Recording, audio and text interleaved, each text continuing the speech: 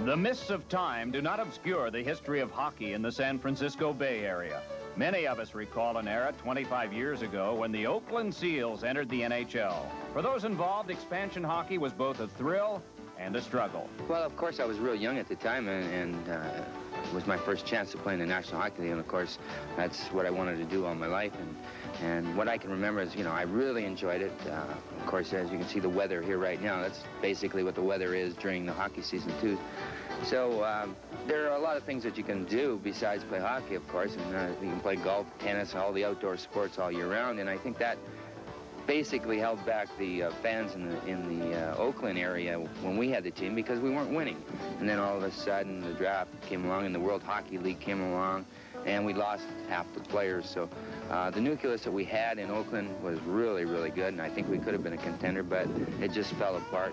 In 6 out of their 9 years, the Oakland Seals, or later the California Golden Seals, finished last. Not exactly the seals of approval. It kind of wears on you, you know. You go to the rink and, you know, it's just not a one-man game. 18, 20 of us play it, and it gets a little disheartening after you, you know, go on the road and lose about 15 in a row and come home and think, okay, things are going to change around. All of a sudden you lose 5 or 6 more and you go into a tailspin and lose 20 games.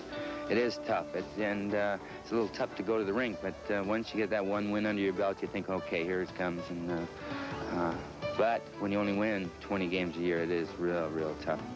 Ernie Hickey was a member of the California Golden Seals in the early 70s. In those days, Bobby Orr was revolutionizing hockey, and Hickey and his teammates found out firsthand how Orr could take over a game. I can remember, for instance, we were playing in Oakland. We were ahead 6-0 going into the second period, and we just overheard the conversation through one of our stick boys, and Orr had said in the dressing room that they weren't going to lose. We came out and scored 2 goals. They scored 9 in that period to beat us 9-8. He got 4 goals and 5 assists.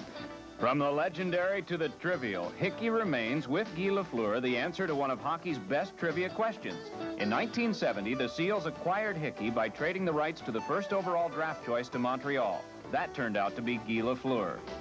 It really doesn't bother me. You know, it's kind of, I shouldn't say it's a pat on the back to me, but I think, you know, Guy Lafleur, again, is in a class all of his own. And for me to be traded, or the draft choice was traded for me, I kind of smile when somebody says it to me, but I think that Montreal got the better end of the deal, that's for sure.